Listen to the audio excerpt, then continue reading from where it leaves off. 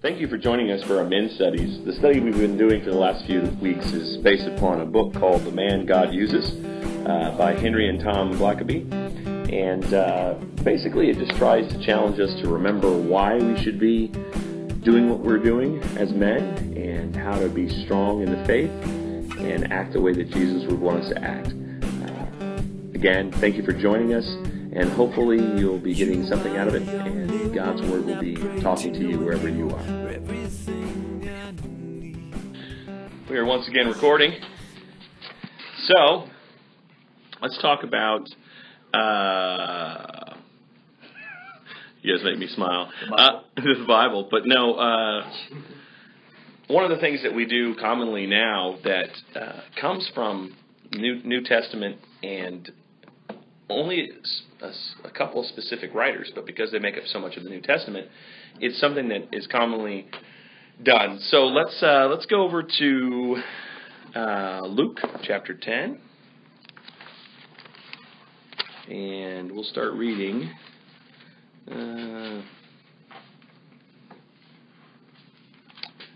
We'll get Rick to read. Let's go ahead and just read straight at 10. We'll go around the room a little bit. So, verse 1? Yep, verse 1. After this, the Lord appointed 72 others and sent them 2 by 2 ahead of him to every town and place where he was about to go. He told them, "The harvest is plentiful, but the workers are few.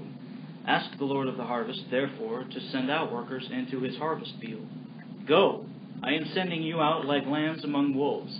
Do not take a purse or bag or sandals, and do not greet anyone on the road. When you enter a house, first say, 'Peace to this house.' If someone who promotes peace is there, your peace will rest on them. If not, it will return to you. Stay there, eating and drinking whatever they give you, for the worker deserves his wages. Do not move around from house to house. When you enter a town and are welcomed, eat what is offered to you. Heal the sick who are there, and tell them, 'The kingdom of God has come near to you.' But when you enter a town and are not welcomed, go into its streets and say, 'Even the dust of your town we wipe from our feet as a warning to you. Yet be sure of this, the kingdom of God has come near.' I tell you, it will be more bearable on that day for Sodom than for that town." Okay. Does this sound like our idea of missionary work and reaching out to people? Don't even greet people along the road. Somebody offers you food, just take it and eat it. I mean, we really don't listen to this whole group of statements. Or we don't even, it's not that we have to do exactly this. I mean, God gives us freedom to figure out what are the best practices. But there's some best practices in this that are very simplified. Chip Ingram does a whole sermon series on let your yes be yes and your no, no. Yeah. Decide what you're going to do and do it. Decide how you're going to do something and do it. So the whole, no, I don't want any food. Really? You don't want any food? Okay, well, put it away. There's an issue there. You start this humbleness and this falsity. And so somebody offers you food. Thank you. You eat the food. There's some basic practices there that are hard for people to get. That let's simplify the ministry as much as possible so we get more time doing what we're supposed to do. You go into a town that stinks and doesn't like you? Leave. It'd be my luck that I go somewhere where they eat crickets and scorpions. It's so true. Here's my question on something like that. Like, what's the difference between, obeying Scripture and, not being like Dave Ramsey says, over-saved or over-humble, or like the Bible says, over-righteous, versus, don't invite someone to your house, don't eat with these people, don't hang out with them. Is it just, one is in relation to how we handle missionary work, and the other is like how we handle false teachers? Well, there's an awful lot of discerning who he's talking to in every single one of these. When it talks about don't eat with somebody, it's don't eat with somebody who says they're a Christian and who's doing good that you know is doing bad, because then you're being tied in with them because they're doing bad on purpose. That's a whole different group of people. Because they're doing bad in Christ's name. Yes, and you don't want to be associated with them. But going and eating with the sick, Jesus specifically told us to eat with the sick. That's what we're supposed to do. We're supposed to spend time with the sick. And a Christian, let's get this right, a Christian who's doing bad on purpose is not sick. He's rebellious. Yeah. He's against God. He's not doing what he's supposed to do on purpose. We had a whole lesson about that. Go ahead. Jesus, regularly ate with Pharisees, who was the one group of people that he had the most to say about. Yeah. You know, if he was invited to their parties, he went to their parties. and they wanted him to teach, and he taught. While they were And then he read their minds and told them that they're whitewashed tombs. Yeah, we don't need to do that.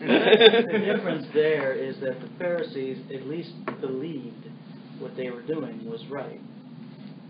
You know, it's what I'm saying is it's not like they're like, well, I mean, obviously if they knew Jesus was who he says he was, you know, and them being who they are, they would have been on their knees like in an instant. But they didn't believe he was, you know, so... I think that's partially correct. I mean, Jesus wouldn't, like, point his finger at people and call them hypocrites if they believed in their heart that they were pure. He wouldn't do that. He confronted them when they were not pure. Like Nicodemus. Like being fake for the sake of piety. He didn't actually attack Nicodemus when he was talking to Nicodemus. He just told Nicodemus, don't worry about it. You're not going to get it until you get it. So just go away and study some more. He didn't say, you're an idiot, you shouldn't. He politely told him off with, you're asking questions that you're not going to get because you obviously really don't seek the truth here. So go seek the truth. Now the people that were like, you're the son of a slut, yeah. He said, verily I say unto thee, thou art a moron. Yeah, exactly. He came back to them and just, shut them down. But he did it with directness, not with mamby-pamby, let's go around the outside of this. And at the same time, he was polite to people who were trying to be polite to him, not false in their hearts. When they were false in their hearts and they were trying to be snakes, he treated them like they were false in their hearts and they were like snakes. So enjoyable. We can do that as Christians. We're allowed to do that. My favorite part of this is basically, at the end, you dust off your feet and then you're like, you'll be sorry. That's right. You'll be sorry when you... Like, there's guys at work, I've had to learn, you can be all about God all you want, but until you're all about Jesus, your life isn't really going to change all that much. So, there's guys at work, that, they like to pick on me and like to treat me, see what they can get out of me kind of thing. And, I've had to learn the Bible where it says, hey, if they don't want to hear, what you have to say about the Bible and stuff, or if they have no what's the word I'm looking for? Desire for a relationship with Christ, I don't have to tell them anything about my faith. If I've tried to explain to them when they've rejected and made fun of me, I can just leave it alone. Yeah, it's great. Throw your pearls with worse wine. Right. Yep. If they're not going to get it, then it's not really worth your time to try, and it's not within your power to make them. It says in Psalm 1, when they entice you and people that mock Jesus, don't have anything to do with them. So 13 through 16 are basically woe to the people that are stupid and bad. You'll be sorry, people. So let's go to 17. Corey, read there at 17. Okay. I'm reading from the NASB, by the way, so I know a little different. The 70 returned with joy, saying, Lord, even the demons are subject to your name, or to us in your name. And he said to them, I was watching Satan fall from heaven like lightning. Behold, I have given authority to tread on serpents and scorpions, and over all the power of the enemy, and nothing will injure you. Nevertheless, do not rejoice in this, that the spirits are subject to you, but rejoice that your names are recorded in heaven. 17 through 20. How far do you want to go? Keep going. Okay. At that very time he rejoiced greatly in the Holy Spirit and said, I praise you, O Father, Lord of heaven and earth, and you have hidden these things from the wise and intelligent, and have revealed them to infants. Yes, Father, for this way was well-pleasing in your sight. All things have been handed over to me by my Father, and no one knows who the Son is except the Father, and who the Father is except the Son, and anyone to whom the Son wills to reveal to him. Keep going. Sorry. I'll tell you where to stop. I got to take breaths, man. Turning to the disciples, he said privately, Blessed are the eyes which see the things you see. For I say to you that many prophets and kings wished to see the things you see, and did see none of them, or did not see them, and to hear the things which you hear and did not hear them. And a lawyer stood up and put him to the test, saying, Teacher, what shall I do to inherit eternal life? And he said to them, "What is written in the law? How does it read to you?" And he answered, "You shall love the Lord your God with all your heart, and all your soul, and all your strength, and all your mind, and your neighbor as yourself." And he said to him, "You have answered correctly. Do this, and you will live." Okay. So there's lots of different things in there we could go way down the path of, but one of the best ones is people forget about the Tower of Babel story, just how amazing it is that God just went click, nobody can talk to each other anymore. It was not. If all of us stopped being able to speak English right now, we would still be able to go, "Abu, abu," and somebody would go, "Oh, that's an abu. Okay, we figured that out." No. He broke it so that couldn't happen anymore. There was no communication. People could not work together and figure out each other's language anymore. It's the same thing with what he's talking about here. God said, "I'm not going to let people get it until I let people get it." Right. And people don't like the concept that we work up here, and if somebody flips a switch, I'm not letting you get it anymore. Now, because I don't even remember where in the Bible the Babel story is. I'm not going to go there now. I'm just curious. Okay, but then now, so did he do that so that he's like so that basically people couldn't communicate and cooperate in order to do that? Well, I was going to say to build another tower. Well, actually, what a lot of people don't know about the historical background of that part of the Bible was the religion they were actually into at the time was the ancient zodiac religion is what they were doing, and they were trying to build a tower tall enough to get to heaven because they thought they could basically get on God's level. I knew that part. But The Bible says that he did that to humble them. Because they had become, he created man to be great and be able to do whatever they wanted to do as long as they had a relationship with him. And they had become so enamored with themselves that they forgot about God. And there was no reason to think about God.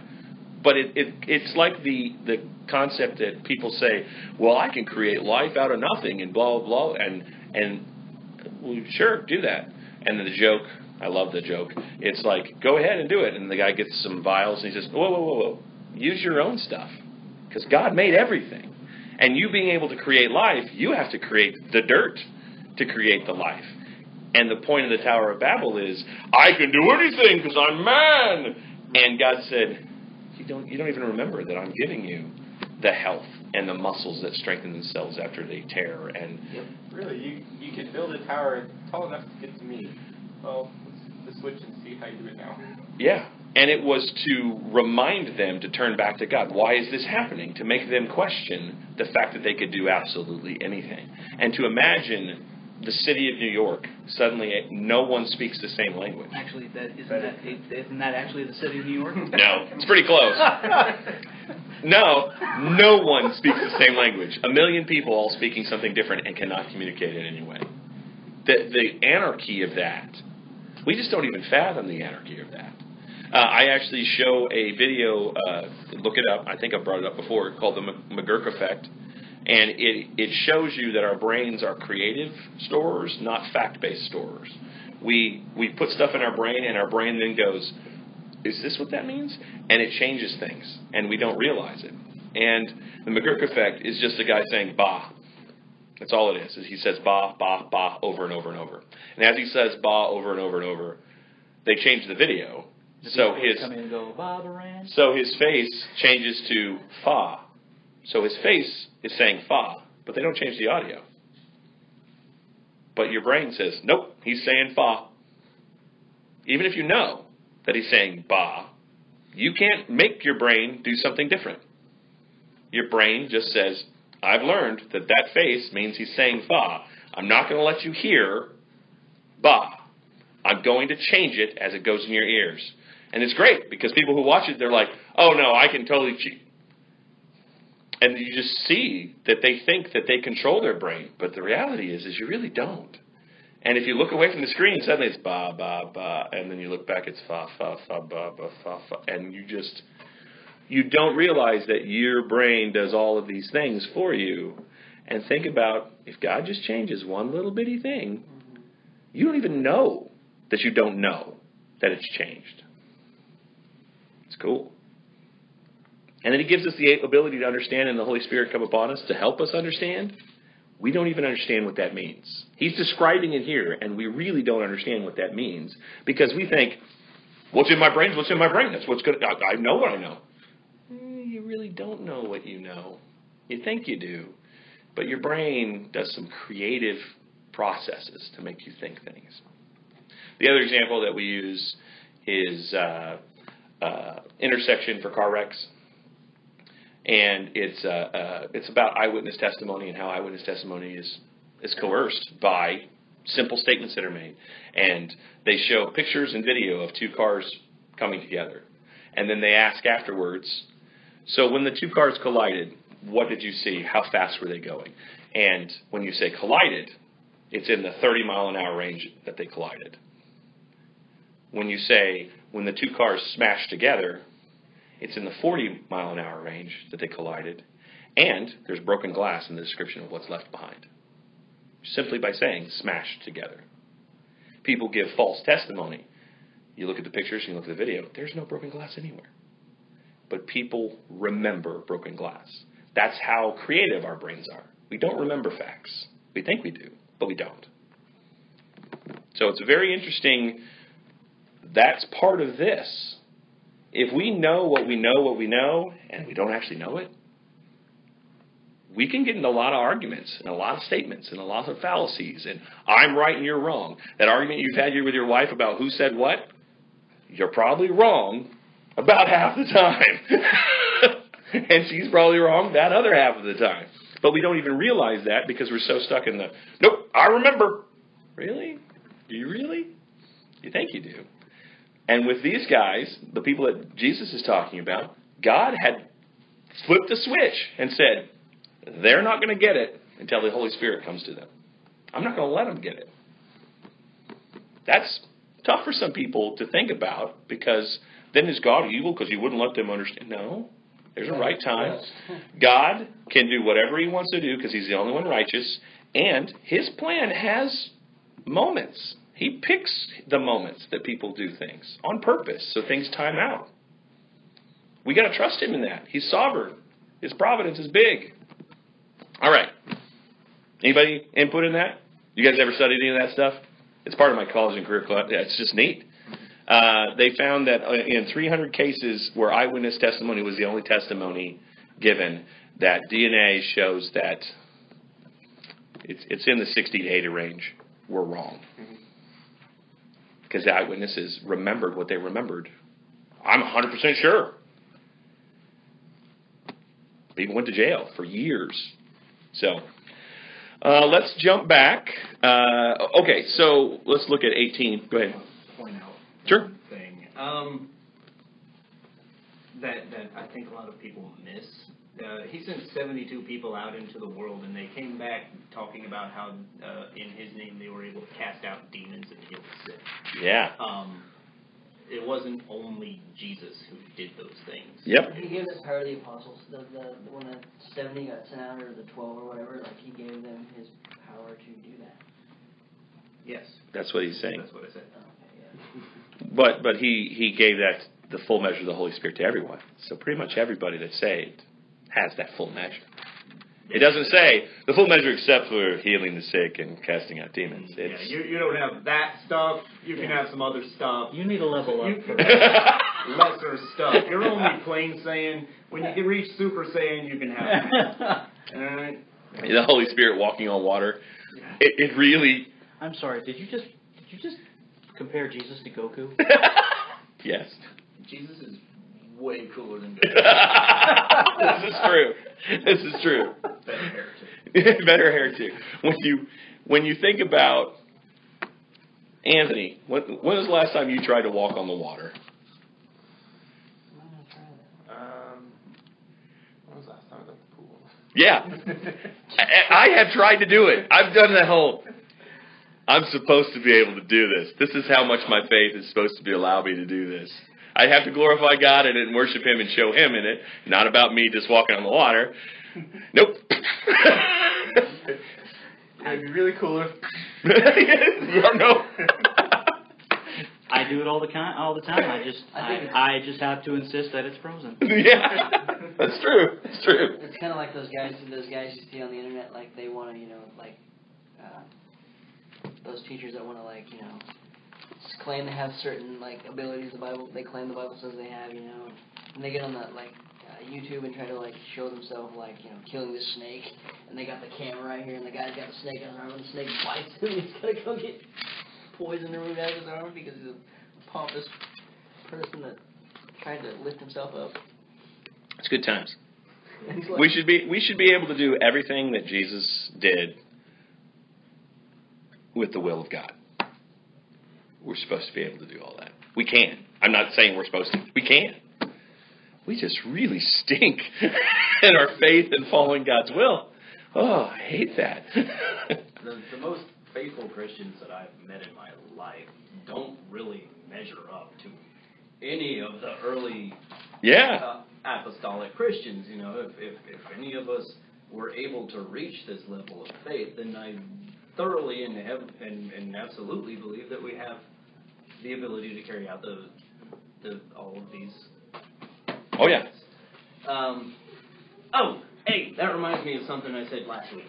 I'm for the sake of the recording. I made a blanket statement about people being fools who don't believe that something about the apostles don't think. I feel really bad about that, and I want to redact that statement. Okay. That's like, immediately after I left the room, I was like, I shouldn't have said that. Yeah.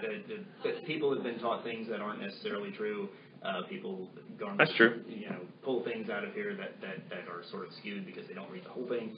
That's not a thing that I want to have attached to me. I apologize for that. Yeah. No, appreciate that.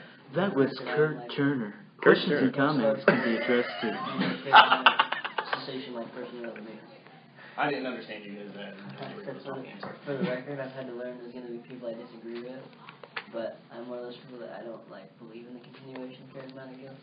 Well, I hold fast to the fact that whatever I call people fools about, if they believe that, they are in fact wrong, but they're not fools for believing it. It's not biblically correct. There's no biblical foundation for the things that they may believe. But I made a blanket statement about all people who believe these things that may be misguided in their judgment or education about it. So and my take on it is, I used to have the same opinion of anybody who has charismatic opinions, I want nothing to do with them. And the bottom line is, there's always going to be things that we as people are going to disagree on, and as long as we can agree on the things that are foundational, you'll probably hear keep the main things as main things, cool. I'm not going to worry about it. What constitutes a charismatic opinion? Healing, driving out demons. Healing, everything we were just talking about. And stuff like that. Speaking in tongues. Okay. Yeah, I don't. The gifts of the Spirit. I think there's 7 main ones or something. And it's Romans 12, and then there's 1 Corinthians. And I absolutely what you're saying, Corey. And at the same time, I would study it a little bit deeper and say, what would the full measure of the Holy Spirit mean then? If you have the full measure of the Holy Spirit, except for all those things that charismatically come from the Holy Spirit, is there a list that you go, okay, so this is one thing that is a thing on the charismatic list that doesn't come through, and this is something that does, and this is something that doesn't, just to make your choice on that. Because did God suddenly go, you know what, full measure of the Holy Spirit, I only mean these things when I say that, and we not get informed about it? Well, no, I've studied extensively, and they didn't put a ceiling on.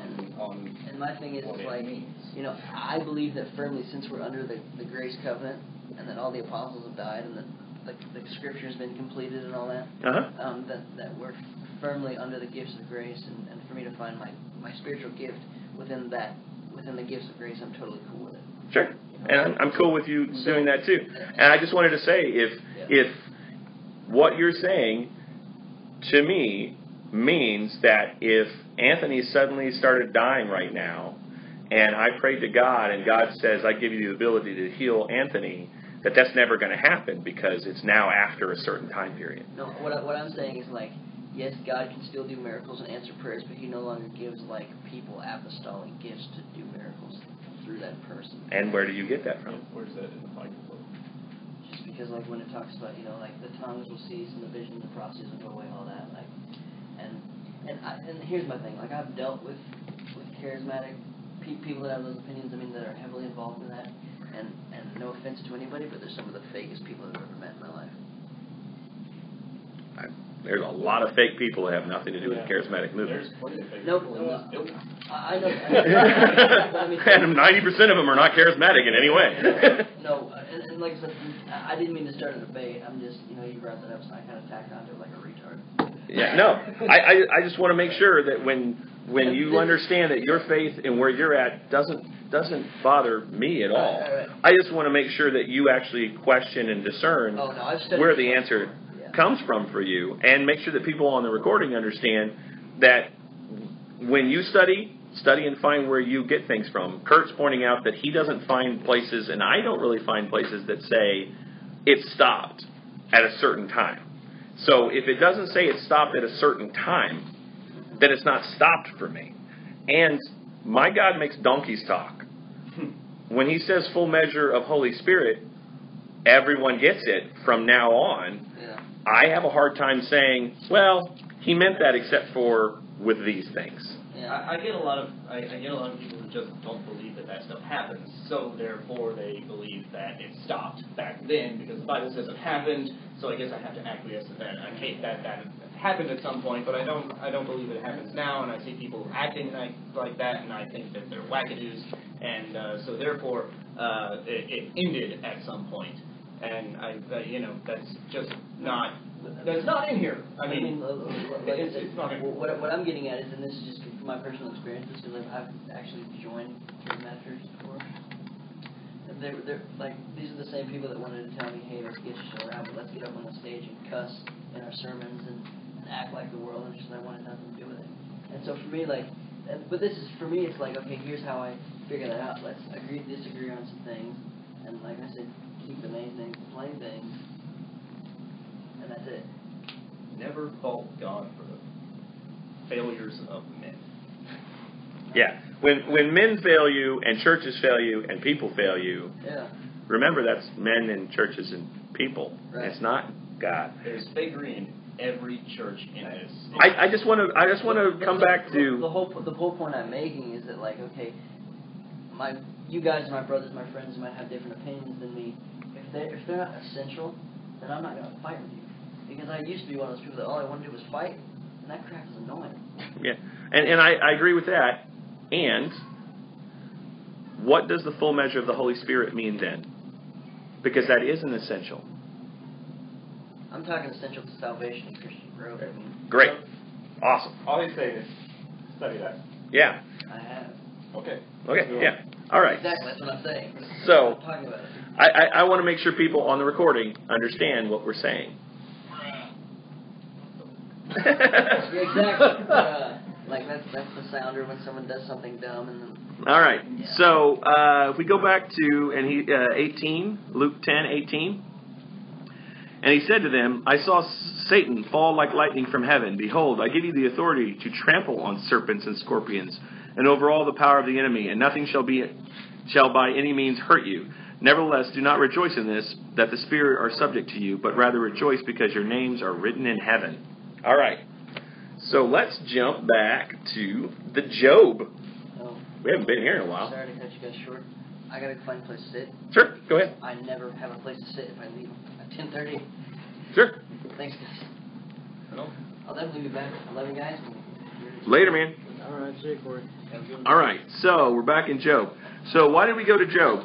Well, we went from what we were talking about to say, in the New Testament, some of the greatest teachers, the teachers that people pay attention to the most, talk about Satan a lot. Okay? Paul and John are the two guys that talk about Satan the most. If we do a study and kind of look at other people talking about Satan, they mention Satan. Jesus mentions Satan. But every time it is to say, Satan's nothing. Right? And it's not the old adage from like the Amish of do not mention the name of Satan because he will be invoked, or that kind of thing. It's more so of, why am I giving Satan any credit for anything that happens? Everything that happens to me that Satan does is allowed by God. So God is who should have credit for why it's coming to you. God is the person that's enacting it on you. I give you the authority to trample on serpents and scorpions. It's the reality that we give way too much. Satan tempted me into that. No, he didn't. When we were talking about the gifts and the charismatic kind of things, we let things that are negative come from our flesh. We're not even fighting a spiritual warfare. You understand what I'm saying? We're not fighting against Satan tempting us. We're allowing our flesh to make us do something. Right? You're talking about, the guys in the New Testament being, awesome, and these guys. Yeah, they were. They were skipping the stuff that we do. I spend how much time today watching a TV show that's probably not very appropriate? How hard is it for me to stop doing that? Not very hard, but Satan makes me do it. No, Satan doesn't make you do that. You're too lazy to just say, no, that's not good for me. Right? You don't need the Holy Spirit to convict you of that. Actually, it's Netflix's fault. There's only 20 seconds for me to decide to watch another episode or not. It's not enough time. You didn't realize that Satan is the CEO of Netflix. Wow. And he's in IT, actually. Yeah. He's in IT. It's true. Satan's always in IT. Did you turn it off and turn it back on again? So I'm going down this road because the whole point of this book is to come back in line with what God wants us to do. And if you're sitting there going, please, Holy Spirit, take me to where I'm supposed to go, and yet you're not just physically choosing to go where you need to go without the Holy Spirit's prompting in the first place, you can do a lot of asking without an actual lot of action. There's an AA thing that somebody shared with me about, crossing the river. I can't remember the entire, I'm paraphrasing it horribly, but basically the statement was 3 frogs are on a log, a frog jumps off, and he makes it across the river. The other 2 are sitting on the log, and one of the frogs says, I'm not going to jump, I think I can make it without having to go, and the other frog decides to jump off the log and swim across as well. How many frogs are on the log? 1. 2. He decided. Didn't say he did. There's a lot of deciding that doesn't actually follow up with action. I'm going to be a better Christian and do what I'm supposed to do. Really? When are you doing that? Well, when the Holy Spirit gets here and tells me how to do that. There's an awful lot of, I want God to change me. God, please change me. Please change me. And then you just don't practically change anything. You wait on the, now changing something. Why? Just do it. Start doing the things. And we've talked about it with you. You're doing the things and you're not feeling the prompting or the going. There's a lot of action without a lot of, there's a lot of action with a lot of, I got to wait on God for the next thing. Because I'm doing what I think I'm supposed to be doing. God, what am I, right? But there's an awful lot, I think a lot more so in the modern Christian of, I'm going to pray about this and do absolutely nothing about it. Right? You're just treading water. You're just sitting on the log saying, I've decided to jump off, but I'm not actually jumping off and doing. And that whole Satan attacking you thing, or any of the demons attacking you thing, how much is that actually happening? How much is it? Yeah, go ahead. You're saying that it's not happening. I'm not saying it's not happening. I'm saying that why waste your energy on James Luce if he's not doing what he's already should be doing? Well, yeah. Basically my point is that I believe that the demonic powers are active in us. And oh yeah, I absolutely believe that. I'm not saying what I'm saying. I'm just a pushover. They don't really need to be here for the easy things. Right. They might stand in my way when I'm trying really hard. Right. Yeah. Right. Like, but it's like I'm easy. Right. Hey, look over here, something shiny. Like, ooh, something shiny. yeah. That's exactly what I'm saying. Doug, the intern's demon, is probably who's handling me right now. And if something starts going really well with me and I'm really focused on Christ and I'm doing what I'm supposed to do, oh, hey, this guy's starting to try to... That's the way I see it. Because they are finite. They are not omniscient. They are not eternal. They're spirits that are just attacking us separately. And why the heck spend a lot of time on somebody who, like you said, is a pushover? They're not autonomous either. Yeah, no. They have rank and file, and they have approval. And approval actually comes from God. Well, does Satan rule over them? He's given it, yeah. He's like Starscream, but God is Megatron. Yeah. if you went ahead and went down that whole route of, Hold on, I need to. Okay, God is not Megatron. God is Optimus Prime. That's a close. Okay. You got to reset. Yeah. So. I'm sorry for the geeking out right there. Yeah. So it's all good. So if we go over to Job real quick, we got about a minute. We can probably jump into this really fast. And Kurt, go ahead and read at Job 1. Let's see. 1:6.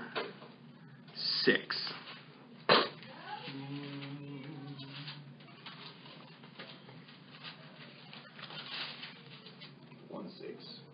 Now there was a day when the sons of God came to present themselves before the Lord, and Satan also came among them. The Lord said to Satan, "From where have you come?" Satan answered the Lord and said, "From going to and fro on the earth, and from walking up and down on it."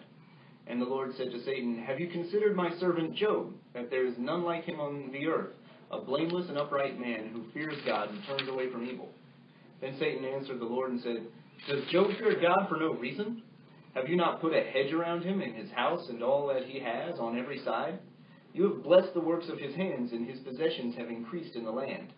But stretch out your hand and touch all that he has, and he will curse you to your face." And the Lord said to Satan, "Behold, all that he has is in your hand. Only against him do not stretch out your hand." So Satan went out from the presence of the Lord. Now there was a day when his sons and daughters were eating and drinking wine in their oldest brother's house. And there came a messenger to Job and said, "The oxen were plowing and the donkeys feeding beside them. And the Sabaeans fell upon them and took them and struck down the servants with the edge of the sword. And I alone have escaped to tell you." While he was yet speaking, there came another and said, "The fire of God fell from heaven and burned up the sheep and the servants and consumed them. And I alone have escaped to tell you." While he was yet speaking, there came another and said, "The Chaldeans formed 3 groups and made a raid on the camels and took them and struck down the servants with the edge of the sword. And I alone have escaped to tell you."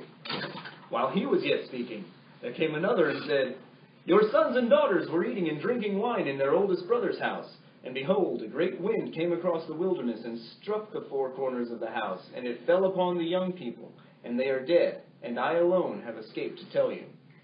Then Job arose and tore his robe and shaved his head and fell on the ground and worshipped. And he said, Naked I came from my mother's womb, and naked shall I return. The Lord gave, and the Lord has taken away. Blessed be the name of the Lord." And all this, Job did not sin or charge God with wrong. All right. So who killed Job's kids? God. I mean, if you think about it, they were doing fine. Satan, he gave Satan permission to do it. He even pointed out Job. Yes, but he also gave Satan a choice. He did. Absolutely. Absolutely. Satan is evil and will do evil things. I can give my kids permission to go beat up some other kid, but it's still their choice. To beat them up, then they're the ones that did it. Right. So here's the thing. Job at no point even thought about Satan. He didn't even mention Satan. And if you go through the entire book of Job, not once does he say anything that happens has to do with Satan. Why is he a righteous man? Because he accounts things to the right people. He accounts God as the person who gives him everything, takes everything away from him, everything that happens to Job, he gives credit to God. Why? Because God's the one that lets everything happen to us and gives us everything that we have. I'm about to give God credit for a lot of things. Yeah. Well, Satan doesn't have power to send down fire from heaven or kill people. Sure. That's not within his scope of now abilities.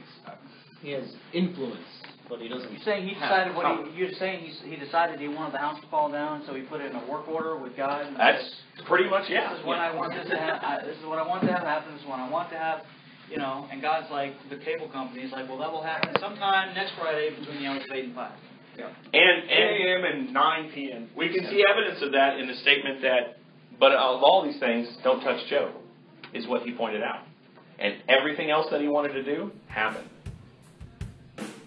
I didn't give you permission to do that, so that can't happen. So, this study was just one of many that takes place here at Glenville. Please feel free to look through our YouTube channel and see all the other studies that we do. We have several different ministries that try to reach different types of groups and demographics, and hopefully you'll find something that fits what you need, and God will speak to you through those.